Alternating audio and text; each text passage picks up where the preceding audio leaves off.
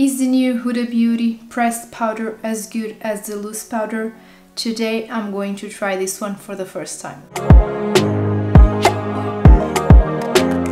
For the people who don't know me, my name is Leonor. I'm a makeup artist and a makeup lover, and in this channel I always share content about makeup. And today I'm going to do a review of this one, a wear test as well, see if this is a really good product or not. And I'm also going to come back tomorrow to show you a side-by-side of the two powders. So if you want to know everything about this one, just keep on watching. If you follow me in here for a little bit, you know that one of my favorite powders is the Huda Beauty one, the loose one. So I'm really excited to see if the new Easy Bake is as good as this one. I always use this one when I want to try new products because I know how it works. I love it, love everything about it.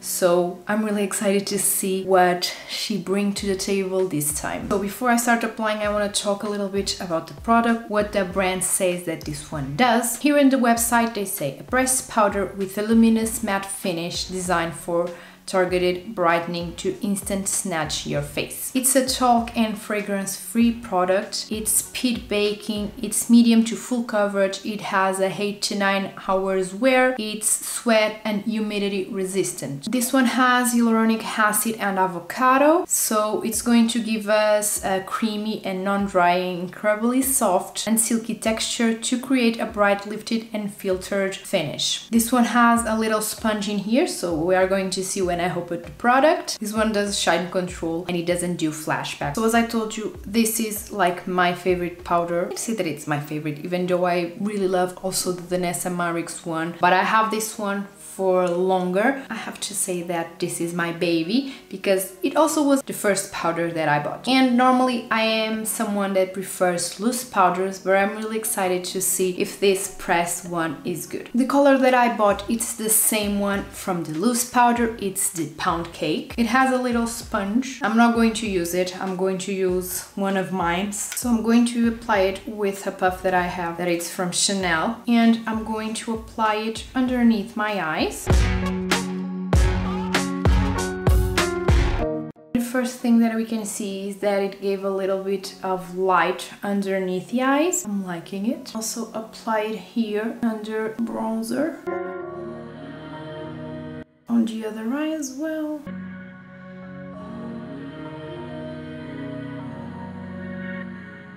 I have to say that like for the first application, for the first impressions, I am liking it. I think that it's giving a lot of light to the skin, and on the rest of the skin I'm just going to do little taps with the product just so the makeup doesn't go anywhere.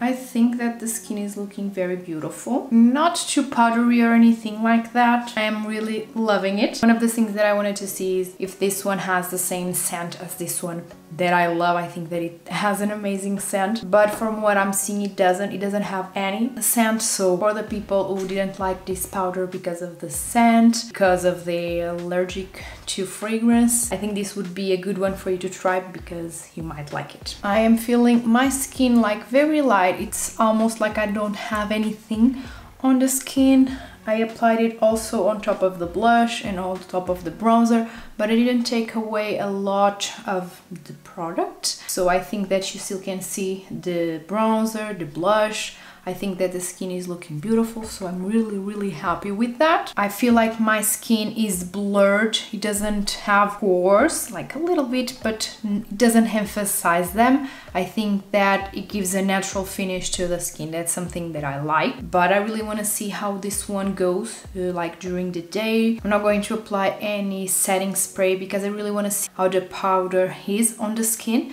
So we will see if it works well or not. I'm going to come back in the end of the day, show you how it's looking, if I'm liking or not, if it emphasizes the fine lines or something like that. For the moment, I don't see that it does.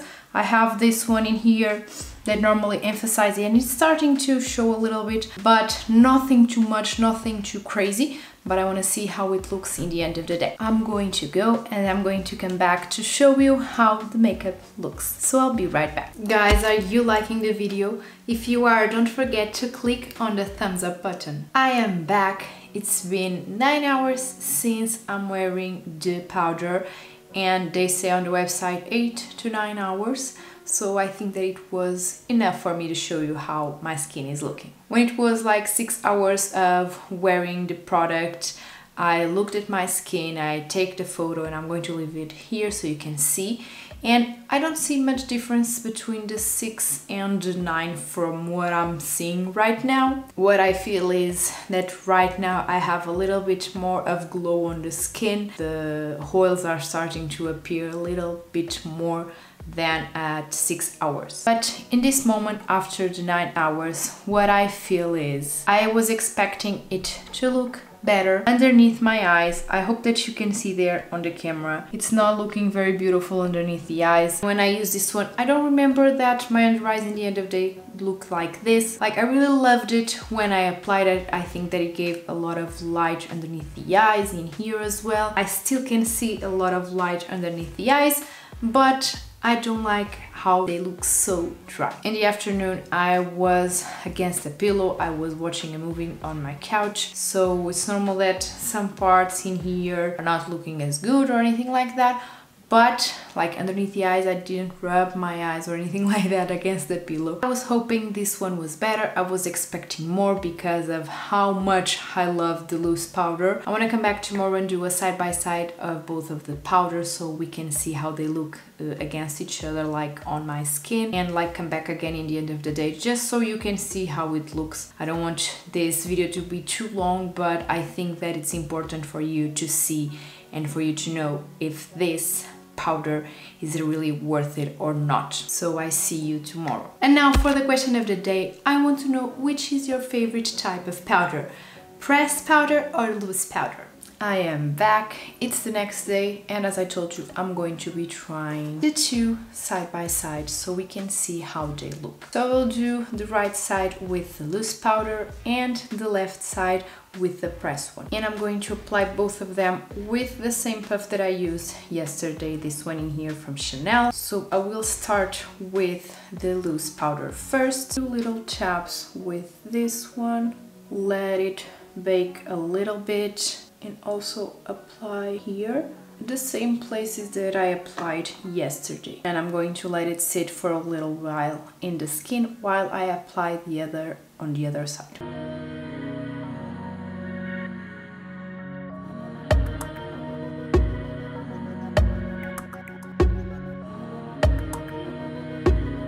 Now with a brush, I'm just going to take the excess of the loose powder. With this one, they say that you don't need to do like the baking. What I can see, like on the first impressions, looking at myself in the mirror, is that the pressed one does give a little bit more light than the loose one. I think that you can see there as well, this side is a little bit more light than this one, even though this one is looking beautiful as well. Here we also can see that it's a little bit more light than on this side.